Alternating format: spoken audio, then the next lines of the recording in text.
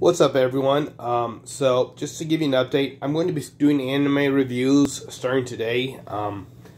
Probably not until 15-30 minutes after this video is released will I start watching the animes that are being released right now. Because, well, how should I put it?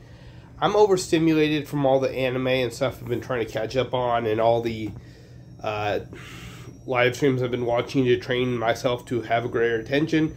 Also, the cleaning I've been doing to get ready for the inspection. So that's really taking up my ability to focus.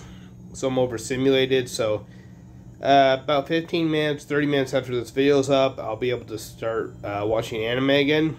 But right now I'm a little overstimulated. As you can tell, I'm having a little trouble focusing. But I'm going to start recording when I watch the anime. Then I'm going to record the videos and send them over to someone to get edited. And yeah, and wish me luck. I'll start doing anime review videos.